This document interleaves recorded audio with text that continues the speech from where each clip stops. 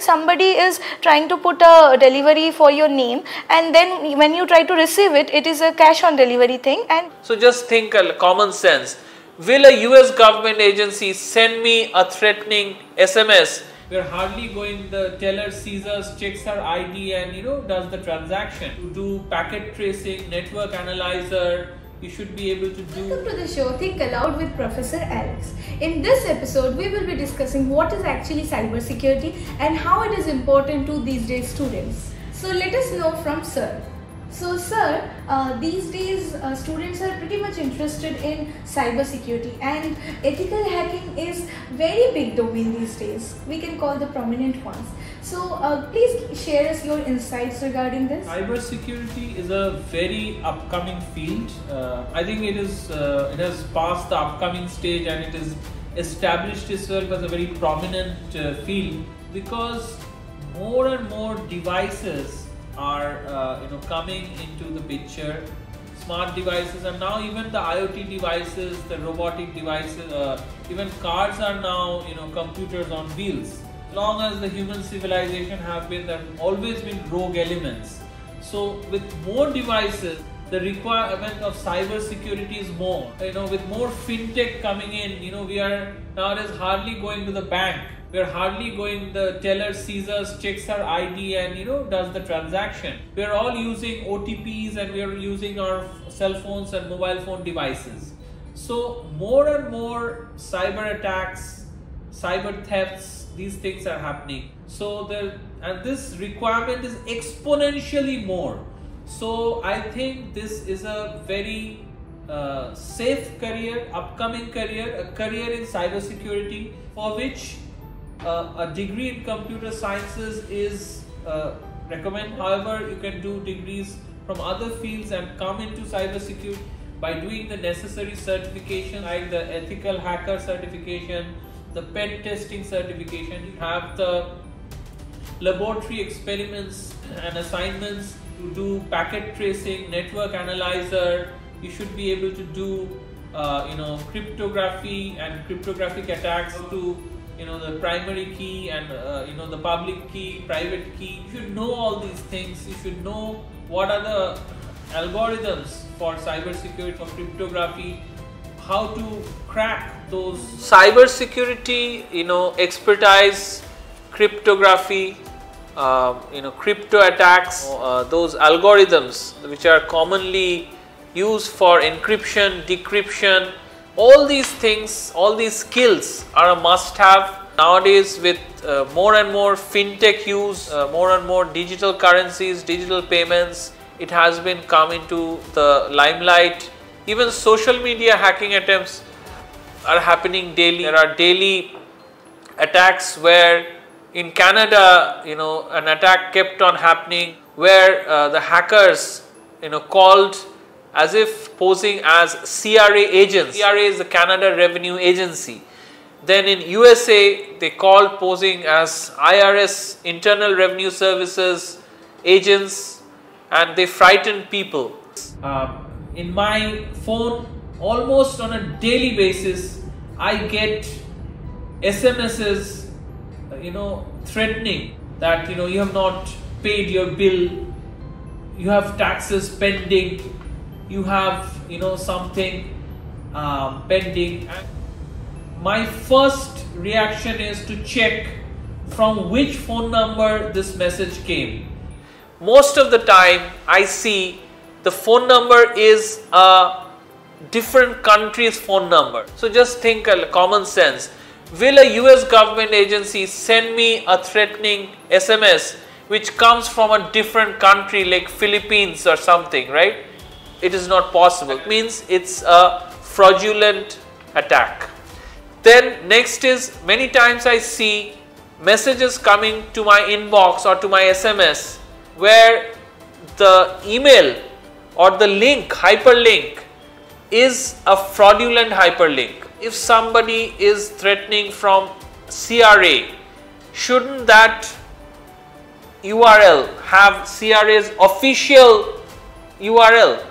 Will it be some private .com space? Like US government sites has .gov. Canadian government sites have different sites, like CRA has different URL. So any message coming from the original source will have their URL from the original source. Number one, check the phone number is coming from an in-country phone or a foreign country. If it's a foreign country, it's fraudulent. Number two, for email attacks, check the email ID. Is it coming from a domain name that is the official domain name of that government agency? If it's not, it's fraudulent. Number three, even if it is coming, it is showing, it's called spoofing attack, where they spoof the email ID of the original agency. Even in that case, check the link that they want you to click. Is that link going to the original website or not? If it is not, do not click on that link. Okay, so with these three quick tests, you can save yourself a lot of heartache, lot of pain, lot of loss that could have happened. So summary is, cybersecurity is a very, very lucrative field. There is a huge shortage of cybersecurity professionals. There is a huge requirement. So those who are doing different degrees, if you could not choose cybersecurity as a degree, then do the skilling, do the courses like the ethical hacking courses.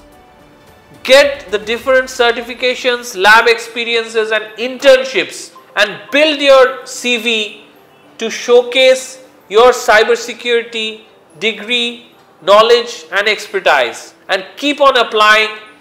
Best of luck for a great cybersecurity career ahead.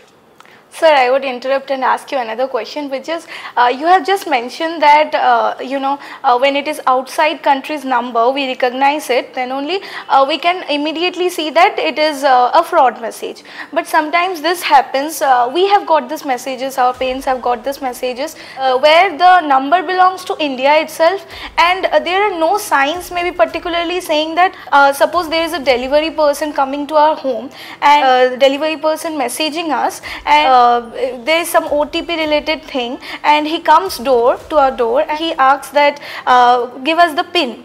So what happens, it is not definitely a paid something. So this kind of frauds are also happening. Somebody is trying to put a delivery for your name, and then when you try to receive it, it is a cash on delivery thing, and you are giving an OTP, it is getting deducted. Many of us have reported this kind of issues to cybercrime and cyber. What do you think, that how can people recognize this kind of issue within our country itself?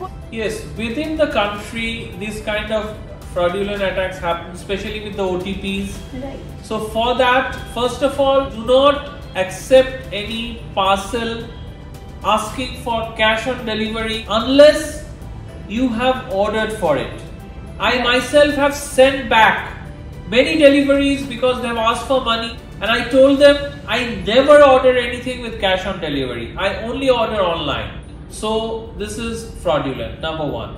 Number two, for any parcel which doesn't ask for money, I say first put the parcel down, then I will send you the OTP. And the OTP must also come from a known source. For example, Amazon sends OTP by WhatsApp. Right. I know that, right? And that is from the official Amazon account. Right. That is not from any person's individual account. So these basic common senses can help you a lot. It can prevent a lot of heartache, lot of pain, lot of losses.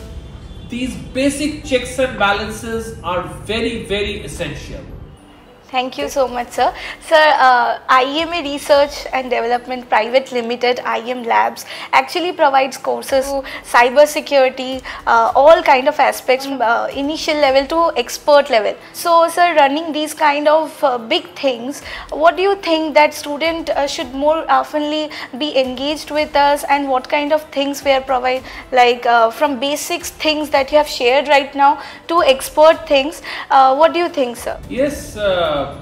IEM Labs, the IEMA Research and Development, does offer very interesting courses in cybersecurity. There's a lot of courses in the portfolio.